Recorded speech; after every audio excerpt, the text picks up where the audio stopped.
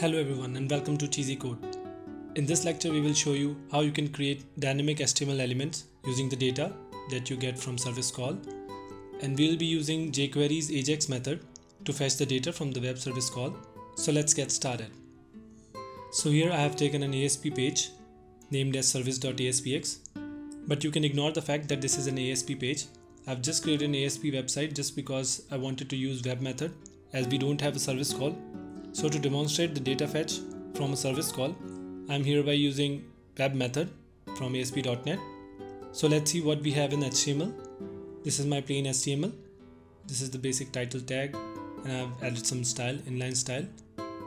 Now the main thing we have added is reference to the jQuery. This we need because we are using jQuery's Ajax method to hit the service, which is WebMethod in our case. Then there is a script. I'll open up this section once we move forward in this lecture. Below is normal h2 tag, and there is a button which will be calling a function in the script that will fetch the data for us, and it will show it in a tabular form, and the data that we will be getting from service call will be programmatically generated inside this table. Let me show you the output first.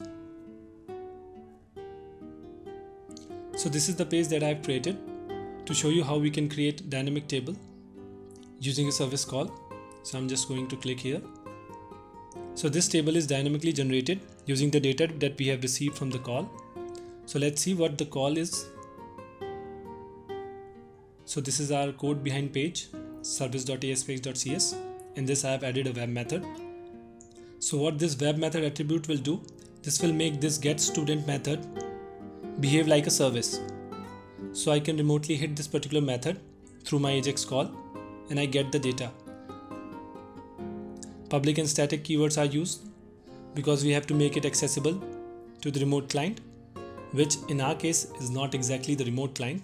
It's just in the ASPX page that we need this, but still to show you the web service. So this is the dummy data.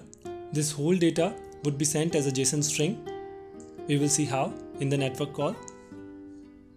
So for now, understand it as a web service. It is returning as the data. We just call it. This method has a parameter that is passing here. I have added this just to show you how parameters are handled in the Ajax call. So let me show you the Ajax call that I have written. So I'm opening the script part here. $.ajax. This is the method that jQuery has provided. It makes asynchronous call to the web service. These are the properties of this method. So I'm making a post call, and the URL is service.aspx/getStudents. GetStudents is the name of my web method. In your case, if you have a web service path, you just directly pass on the path over here. And here comes the data. In data, we have to pass on the parameters that the service is expecting. So in our case, I have created a parameter passing year, which was shown over here. We just have to make sure that the web service call is case sensitive. So whatever be the parameter name written over here, it should be exactly same when we pass it through the Ajax call.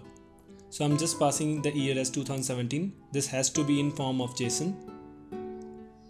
When we receive data from web service, it is in the form of JSON string. So what browser does, it converts that data into JSON object, and then in a success event, we get that particular data. So what I'm doing here is, I'm just creating HTML string to create my table. In this particular section, I've created the header row. There are th elements inside the row. Then below this, there is a loop going on this JSON object that I have received from the web service. So what's happening here is, one by one I'm collecting the row that I have received from web service. Then for those rows, I'm extracting out the data like ID, first name, last name that my web method has sent.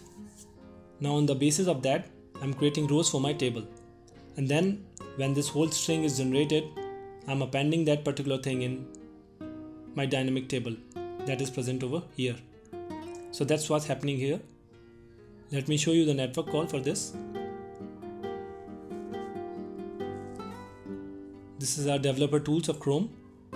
If you don't know about it, we have a separate video to tell you about this. Now when I click on this button, a call is made to my web method. Let's see what goes inside this call. So this is the response that we got. This is the name of my class which I have created over here. This is my class and these are the properties of my class, and this all is present in the form of JSON.